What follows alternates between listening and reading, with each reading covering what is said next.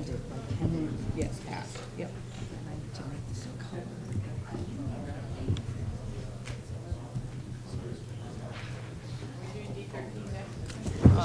I have to ask the board.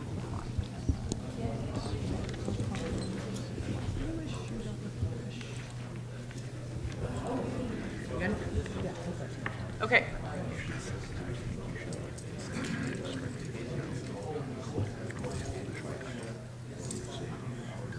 Okay. I am going to instruct the secretary that in the minutes, on the short title of this, to strike the word no, so that the short title bears some resemblance to what we did. Because we still have a deadline. Okay. So what do we? Just where it says no deadline in the minutes, just strike the word no. It's not substantive, it's clarifications. Okay, so as I warned you all yesterday, at this time, the maker of the motion D13, Best Game or Interactive Experience, is not going to be able to be here tomorrow. We all hope and pray that none of us will need to be here tomorrow, but in the case that we do, since D13 is the last item on our agenda, I am going to ask the consent of the body to go ahead and take up D13 at this time. Are there any objections? Hearing none, the item before us is now D13, short title, Best Game or Interactive Experience. It can be found on page 15 of your agenda, and I will now recognize Ira, to come up to the podium mic and speak presumably in favor of it as the maker of the motion.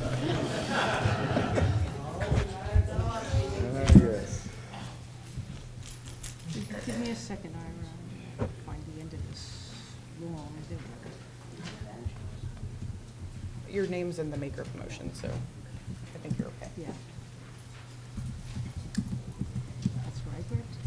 Oh, and I apologize. We have set debate time at this item for 12 minutes. My name is Ira Alexandra, pronouns they, them, and I'm the person behind this proposal. After doing exhaustive research into over a decade of Worldcon data and hundreds of games, and incorporating feedback received in person and via one response per person survey, I'm asking you to approve a Games Hugo in recognition of the storied and longstanding role of games, game creators, and game players in WSFS history and culture. This Hugo is viable because it includes low-cost and communal games that are easily accessed, because there's a wealth of worthy content every year, and because the uniting element of interactivity is a compelling and unique storytelling tool, particularly suited to speculative work. Games have always been part of WSFS culture, and interactive media of all kinds, whether digital or analog, represents a thriving and indispensable site of speculative fiction work. There is speculative work that only games can do, and this is not adequately covered in Best Dramatic Presentation or Best Related Work. Refusing to recognize this is an act of disengagement with where speculative work is being done today, and is a disservice to a vibrant and vital aspect of WSFS culture. I've heard some concerns about the cost to nominate and about what would be eligible in the category, and I'd like to briefly address those now. Regarding eligibility, media like Bandersnatch, Sleep No More, and Choose Your Own Adventure novels would unequivocally be eligible in this category because the uniting factor that sets them apart from all other types of storytelling is the interactive nature and the incorporation of choice into the narrative structure. In terms of cost, the idea that it is necessary to buy hundreds of dollars of equipment or expensive AAA titles is a myth, and also erases analog games, many indie titles, and interactive fiction. Analog games tend to be communally owned, and interactive fiction ranges from inexpensive to free. In video games, about half the games that top the major awards any given year, are indie titles, playable on typical phones and computers already owned by most voters. Such titles generally sell for $20 or less and can be completed in 3 to 10 hours, comparable to the time and money investment of 1 or 2 novels. Those who can't or don't want to play can become informed voters via free, widely available guided tours or movie versions of games. There is no inclusive, medium-neutral speculative fiction award for games. The Hugo Awards can be the first, and the gaming membership of WSFS deserves this recognition just as much as the excellent and widely available titles that fill the field. As always, my full 60-page report is available on gameshugo.com. Thank you.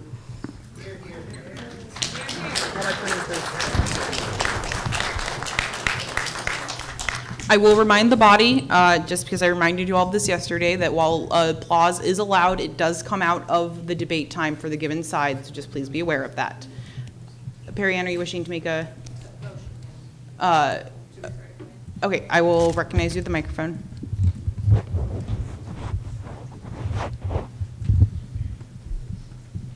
Perry Ann Lurie, she, her. I move to refer this to the Hugo Awards Study Committee to report back next year.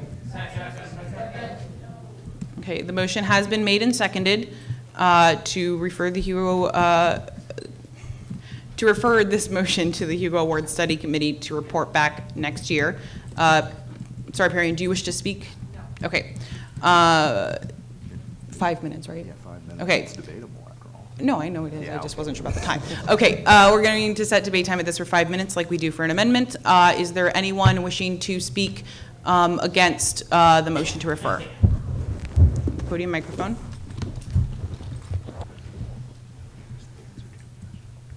Okay. Lisa Paddle, she, her. Sorry. I have two reasons for not supporting this. One, I'm on that committee. We have a lot of work to do already. Please don't add to it. Second, there is a 60-page report. There has been enough research. I do not believe a committee could do more research. Thank you. That was a speech against the motion to refer. Is there a speech in favor? The gentleman with the, is that a dragon? Ah, with the shirt up at the podium microphone. Okay, thank you. Rafe, I don't need it.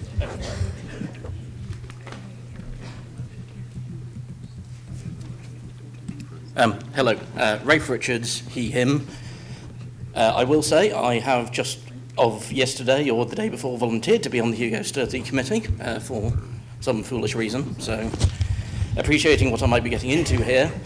I appreciate that perhaps there cannot or does not need to be any further research into this matter, but I do not think that this is the right proposal to come out of that research, and I think that is something that the committee could usefully work on. Thank you. That was a speech in favor. Lisa, did you need something? No, I just wanted to speak into the mic. Okay. That was a speech in favor. Is there a speech against? Okay, I will recognize Alex Sachs at the podium microphone. I'll time myself, that's fine. Okay. This is one of these mics. Okay. Alex Sachs, pronouns they, them.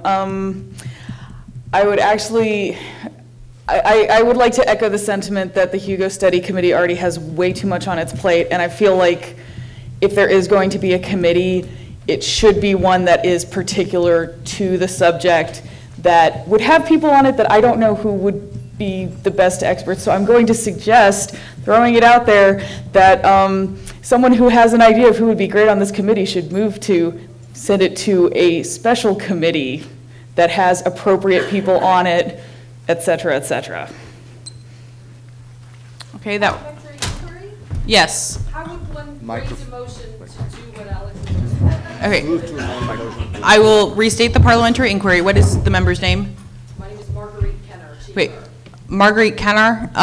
She, her. Oh, that was your pronouns, not your last name. Sorry. Look, this is my third day of doing this. It's Sunday. The parliamentary inquiry was how one would do that. It would be a motion to amend the motion to refer by essentially striking out Hugo Awards Study Committee and inserting whatever you choose to send it to instead. Like a committee to be appointed by the chair. Like my parliamentarian is saying, a committee to be appointed by the chair. Okay, so. I just didn't want to do it because I don't want to be in charge of it. Okay, that was technically debate. Sorry. Please subtract 2 seconds from time against. Done. We've had a speech against. Is there a speech in favor? I'll recognize Kate Secor up at the podium.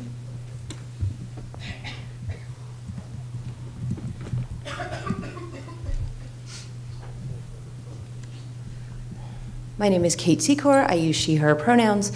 While I appreciate that the Hugo Study Committee has a lot of work to do, as the person who set it up, we are moving away from the, let's call it freeform medium of email to a more directed forum-based discussion. So we are planning on appointing official subcommittees. So the mechanism for functionally splitting it off into its own thing, while also keeping it responsible to another group to make sure that stuff gets done.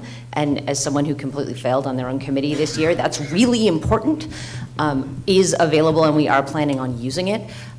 I support the motion to refer, not because I actually think the proposal is bad, but because I think that there is so much discussion that people are going to want to have on it that were not part of the original discussion around writing this particular form of it, that the business meeting is not an appropriate place to have those conversations, because at some point we'd all like to go home.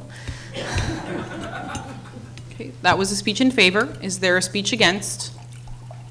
Seeing none, is there an additional speech in favor? I'm sorry, Martin, were you rising to be? I have a motion. You have a motion? Okay, you rose when I said if there was a speech against, so I will now recognize you at the podium.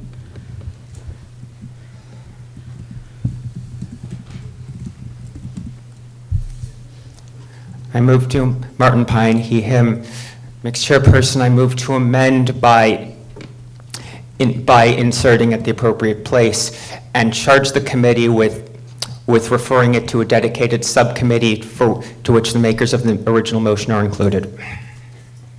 Thank you. Is there a second? Second. Okay. Okay, can somebody? Yeah, okay, so the motion that was made was to amend the motion to refer to charge the Hugo Award Study Committee with forming a specific subcommittee to address this issue, of which the original makers of this motion will be members of. Is Still talking to charge? One moment, Linda. I want to make sure that Martin agrees with what I just said, and then I will help you hash it out. Keep deleting things, that's why I go to so to charge the HASC with forming a specific subcommittee to address the motion.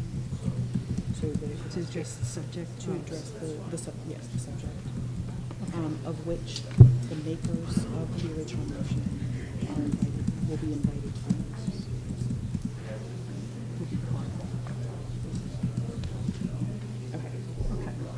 Okay. Okay. Point of order, parliamentary inquiry, or?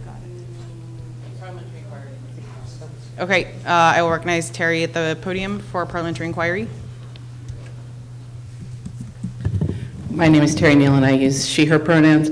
Mixed chairperson, I do not think this body has the authority to appoint people against their will, so perhaps we could invite them instead. I will take, yeah.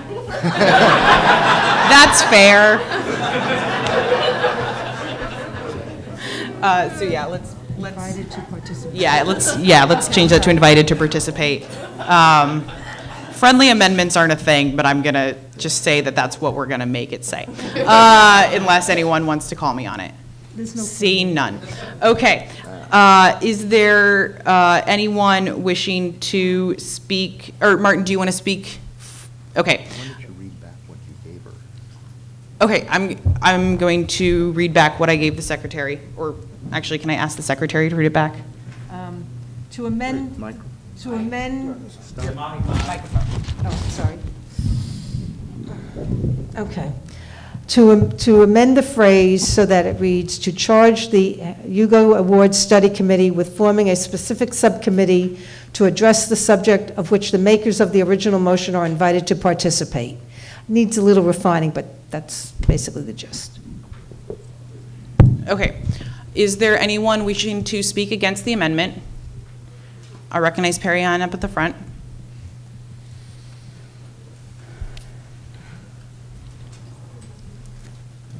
Perry Ann Lurie, she, her. There are 9 original makers of this motion. I trust the Hugo Awards subcommittee to invite some of these people to be in this new subcommittee, but I do not think that having the same 9 people discuss the same thing they've already been discussing will be productive. Okay, that was a speech against. Is there a speech in favor of the amendment? Parliamentary inquiry, Mr. Chairperson. Yes. Kate, can you move to microphone? Is the blue mic near you? Thank you. Mixed Chairperson, Parliamentary Inquiry, does inviting specific people to form the subcommittee restrict the heads of the original committee from appointing other people to the subcommittee or having other volunteers? I do not believe it does, but that is also a hypothetical situation, and I've been told I should stop giving opinions on those. But the body can consider your inquiry. Okay, is there somebody wishing to speak in favor of the amendment?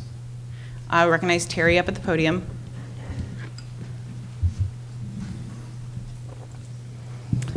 I believe that the business meeting has charged the Hugo Subcommittee with the ability to appoint any willing person to any willing position that Cliff wishes to appoint. So that includes the people, all or some subset of the 9 people for this amendment, and anyone else who contacts Cliff and asks him to be part of this. Thank you. That was a speech in favor. Do we have a speech against? I recognize Lisa up at the podium. Lisa Paddle, she, her, move to call the question. Are you wishing to call the question on the amendment? Yes. The amendment and the motion to refer? Which are you wanting to do? The amendment. Just the amendment, okay. The question has been called and seconded. Is there anyone still wishing to speak to the amendment? Seeing none, we will move to a vote. All those in favor of the amendment to the motion to refer to instruct the Hugo Subcommittee or the Hugo Award Study Committee to set up a subcommittee specifically for this, to which the makers of the original motion will be invited to participate. All those in favor of that amendment, please raise the hand. Thank you. All those against? And the amendment passes. We are now back at the motion to refer as amended. Timekeeper, how we doing? We're still okay. We have like a minute on each side. Okay. The last speech, being the amendment, was a speech against the motion to refer. Is there a motion is there a speech in favor of the motion to refer? Sorry, I phrased that really badly and not the way I normally do it. Is there anyone wishing to speak in favor? I recognize Ben Yallow up at the podium.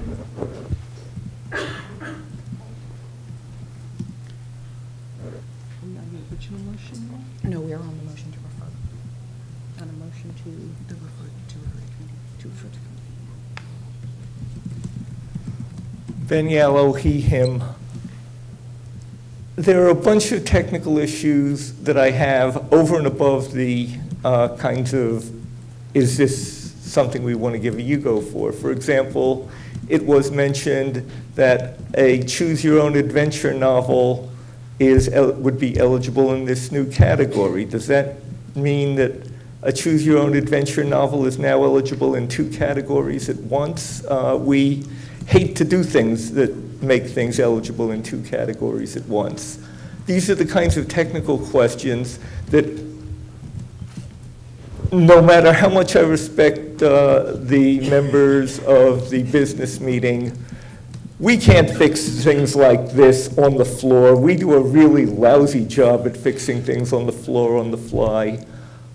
We need a committee to clean up all of these kinds of technical issues over and above any questions that people may have about the merits of it.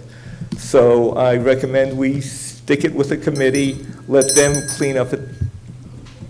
Thank you. That was a speech in favor of referring the amendment. Is there still time to speak against? There's 1 minute against. Okay.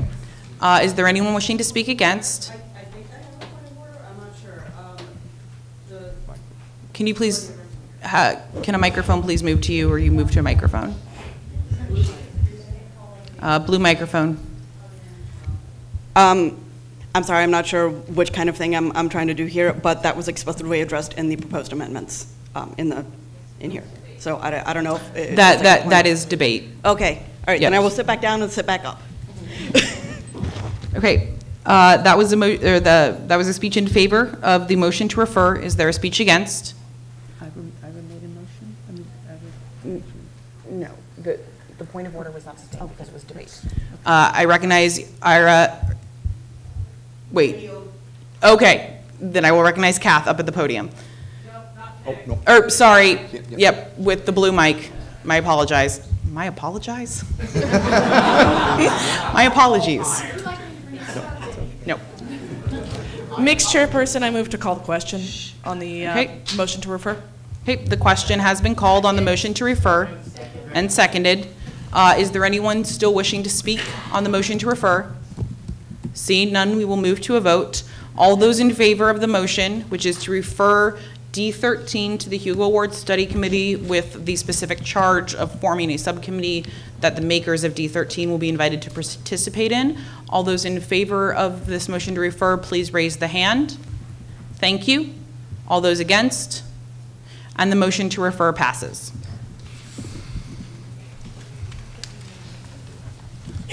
Okay. We are now going to be moving back to D.7. Yes, do you have a point of order? Okay, I had an announcement to make first and specifically about that thing. So, I forgot to mention this earlier. For sake of the Secretary's sanity, if you are making an amendment and if it is at all possible, if you can please have your exact wording in writing that you can give to the Secretary so that we have to do as little wordsmithing as possible up at the head table. I realize this will not always be possible, but if it is, please do so.